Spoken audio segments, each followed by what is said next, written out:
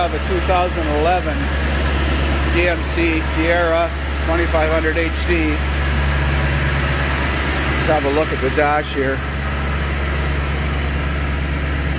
Christmas tree lights on here. Change engine oil. Stability track light on. ABS light on. Parking brake. Service trailer brake system.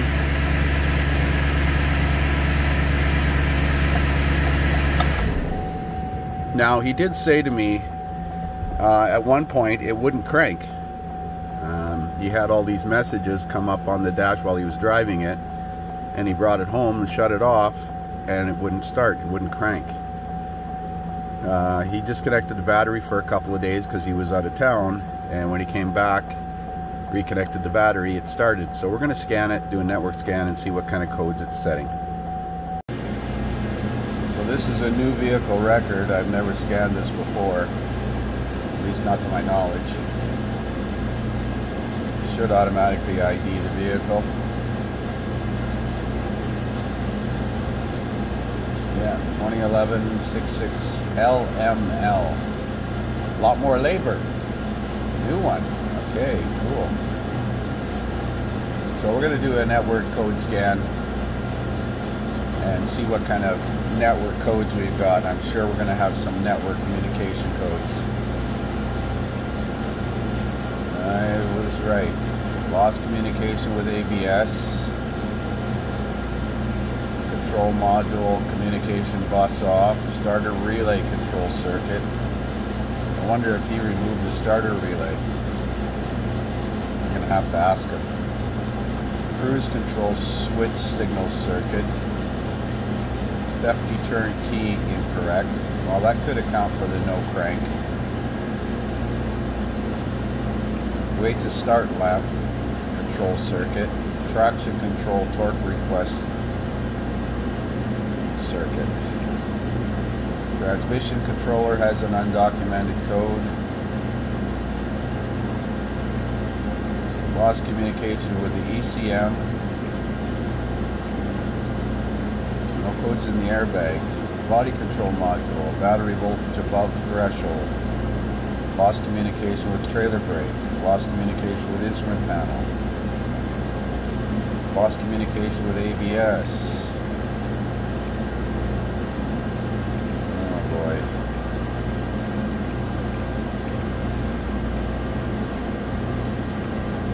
Electronic control unit performance RAM failure.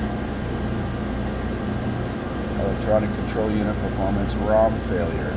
Now this, keep in mind, he disconnected the battery, so these codes have all set since he disconnected the battery. Device voltage low. Lost communication with ECM, TCM, BCM, ABS. Wow. Where to even start with this kind of mess? Some of these codes could be generated by the customer disconnecting and reconnecting the battery. Obviously, the codes in the BCM for the starter relay could have accounted for the starter not cranking, but so could this P0513 theft deterrent code. So we've got a record of all of these. We're going to do clear all codes, start the vehicle, run it, and see what resets. So I'm doing a network code clear.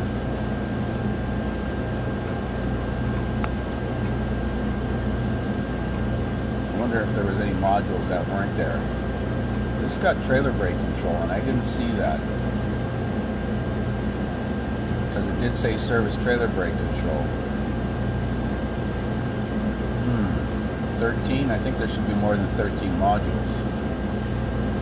Communication interface is on, start, transfer case, tire pressure, theft deterrent, radio. Where's the trailer brake control?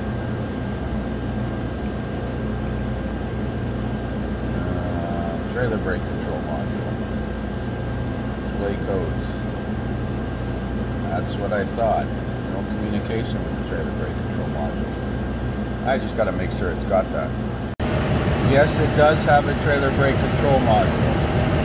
And the message on the dash when I went there was service trailer brake system. So let's do another code scan and see what has come back.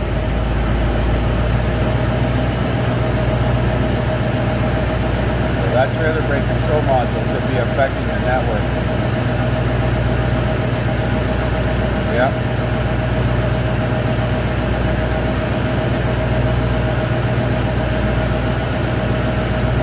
Now, network problems can cause a no crank condition on these trucks too, because the BCM needs to communicate across the CAN bus to the BCM,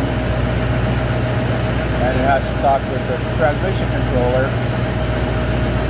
in order to get a neutral safety indication.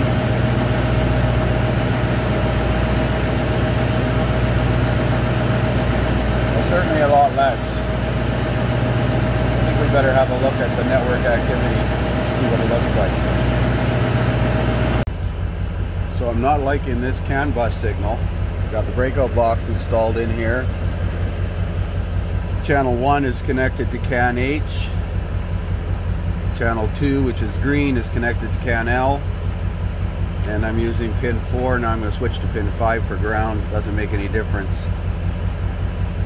Let's see what it looks like. Key on, engine off. Well, that's definitely not good. Should be about 2.5 volts on each one, and it should be a mirror image. So the CAN L signal, this green trace here, should be a mirror image of this one, and it's not even close.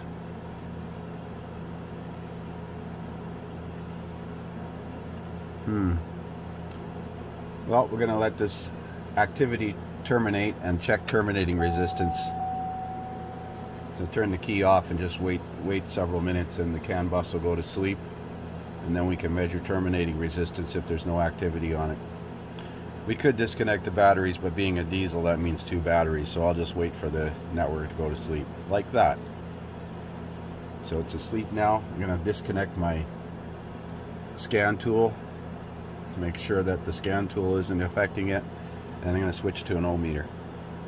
So I've got the ohm meter across pins 6 and 14, and I'm reading 34 ohms. Should be reading around 60 plus or minus, 61 to 59, somewhere in that range. Now I'm going to recalibrate my ohm meter just to make sure. So after recalibrating, it still reads 34 ohms. So we're going to check the network, especially the wiring to the trailer brake control module. And being a diesel, this doesn't have a fuel pump control module, so it's a little different. And there's a terminating resistor back there. So just doing a visual inspection under the vehicle, and I see there's been some hocus pocus done to the ABS wiring here. There's a wire spliced in there. He mentioned something about somebody running a new wire to the rear speed sensor, but look what they did. They ran the wire on the outside of the harness. It's supposed to be a twisted pair. There's other wires up here on top. That must be trailer wiring or something, or camper wiring. Oh my goodness sakes. Well, I got to drop this spare tire down because that trailer brake control module is up above the spare tire. Okay, let's do that. So with the spare tire dropped, as you can see, this is the trailer brake control module here, and this is the terminating resistor right here. It's normally taped up in the harness right there, but it's fallen down. So we're going to put the ohm meter across that network again. Watch it while we manipulate the wires back here and see if there's any change.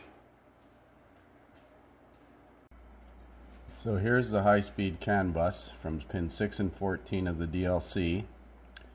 It goes to the junction block under the instrument panel, and from there to the BCM and automatic transmission controller,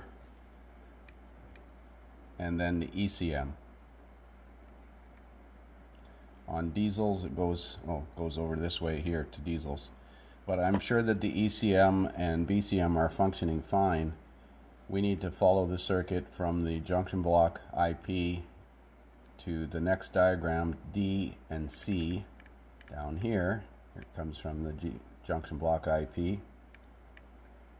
and it goes to the transfer case shift control module, and it goes to the electronic brake control module, and out of the electronic brake control module over on this side goes to the trailer brake control module and to that terminating resistor. So I removed that terminating resistor. There it is there, and it's not corroded, and it still shows 34 ohms. So either the trailer brake control module is shorted or the wires are shorted somewhere. I didn't check between the resistance between either the CAN bus wires and ground. I can do that, but I think I'm going to undo this, unplug this trailer brake control module. The other option is to go to the EBCM, the electronic brake control module, and identify the pins. Let's see, JL4, 10 series, JH6, JH7. You got to know all the RPO codes for the brake systems on these to determine which two pins on the trailer brake control or on the EBCM, the electronic brake control module, are the network out. I think I'm going to just unplug this trailer brake control module. That's easier. I'm there now. So there's the trailer brake control module unplugged. I blew it out already with compressed air. There's no signs of green corrosion in there. And now I'm expecting it to read 120 ohms, and we still got 35. So we're going to disconnect it at the EBCM, which is electronic brake control module, and see if the short is after the EBCM or internal in the EBCM. So I got the EBCM disconnected. Man, that's full of sand. No obvious green corrosion in there, but now we have 122 ohms resistance. So either the EBCM is shorted internally and taking down the CAN bus on the way to the trailer brake control module, or the wiring between the EBCM and the trailer brake control module is compromised. A couple ways we could establish that. We could identify the 4 pins that are CAN in and CAN out and make little jumpers in here, and then see if we can talk to the trailer brake control module, or we can measure the resistance from here to the back. I think we'll do that. That's easier. I gotta just get a pin out for this connector now. So the 4 network wires at the ABS module are pin 2324 and 3637. They're actually across from each other, so 24 and 37 are coming from the front, and 23 and 36 are going to the back. So I've got it across 24 and 37, and that comes from the ECM, and it reads 122 ohms. So now I'm going to connect it across the next 2 pins down, and these 2 probes here are 24 thousandths of an inch, just so you know. They're back probing pins, but they're actually the same dimension as the pins inside the ECU. Very careful not to use anything thicker than that. You will compromise the terminals in there. So across pins 36 and 23, it reads infinite, or at least over 400 ohms. I'm going to change the range here to 400,000. So it's greater than 400,000. So we're going to plug in that terminating resistor and the EBCM at the back, or the trailer brake control module at the back. So with the trailer brake control module plugged in, measuring across pins, let's see, that was 23 and 36. It reads 122 ohms. So the wiring is good. Let's jumper those 2 pins together to send the signal back to the trailer brake control module and make sure that we got communication with it. So I've jumped 36 to 37 and 24 to 23, and what that does is bypass the ABS module. I'm thinking the ABS module is taking down the network, but we'll find out now if we can communicate. We're going to let the vehicle down and measure terminating resistance with this connector disconnected and the two jumpers. It should be 60 ohms now, 60, 61 ohms, something like that. Let's have a look. So I got the ohm meter connected across pins 6 and 14 of the DLC, and it reads 61 ohms. Let's have a look at the network activity now. That's better.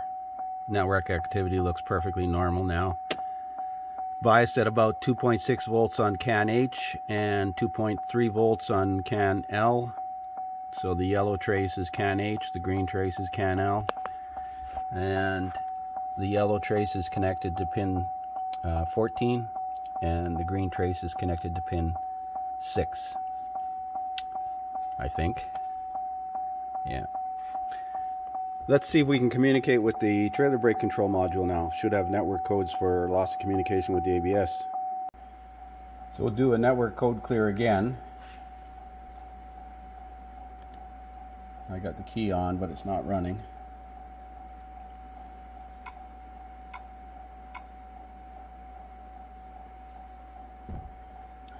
Last time I went through this, it did not talk to the trailer brake control module. Let's watch for it here. Transfer case, vehicle communication.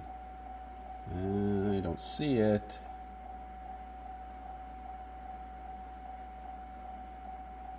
Well, let's have a look. Trailer brake control module. Display codes. Current code. Well, we do have communication with it. Let's check for data in there. Data.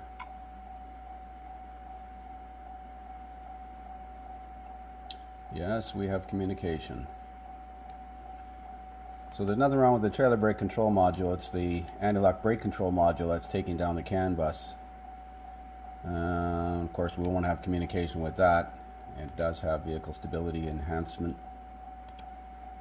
And there'll be no communication, of course. And let's go back and read the network codes. Code scan. And we should have several modules lost communication with the ABS, as I suspected. That's funny, the EBCM doesn't report a loss of communication, but the engine control module does. Glow plug.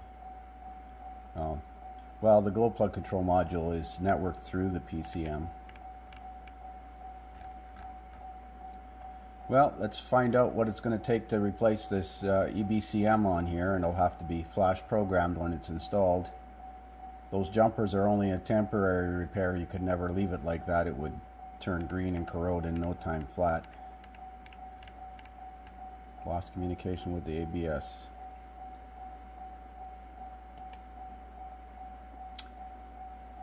So, I got to check with the dealer on the part. So that module 209-80215 is not available from the aftermarket according to my information. There's no used assemblies available. There's one in Canada and Quebec apparently. I'm really skeptical about a used one. I got a used one now. A new one is 2 weeks away. Got to come out of the States. So I put a plastic baggie over the connector and I've tie wrapped it up to the shift cable, and the truck can be driven like this until we get the new part. So I went to take the truck out of the outside and the trailer brake message came up on the dash, and I think the reason why is because there's a serial data wake-up wire that goes through the EBCM as well, and I've got communication with the trailer brake control module, but now I've got some codes for communication wake-up signal. System disabled, information stored. Lost communication with the ABS. So there is another network wire. I'll show you which one that is. So here is the serial data communication enable circuit. It's a one-wire, they call it a high-speed serial data wire. that goes between the BCM and this splice pack, and it connects a bunch of modules together. And those would include the electronic brake control module on pin 12, and it also goes to the trailer brake control module, but it's not in series. It looks like it's in parallel here. Well, we got a message to service trailer brake system, but we got communication with it. I think we're going to go ahead and order the EBCM, because I know it needs that, and put that in, and then address the trailer brake problem after the fact. Because in theory, it's in parallel, if we can believe these schematics. These schematics take into consideration HP2, which is hybrid. And we got to answer the phone.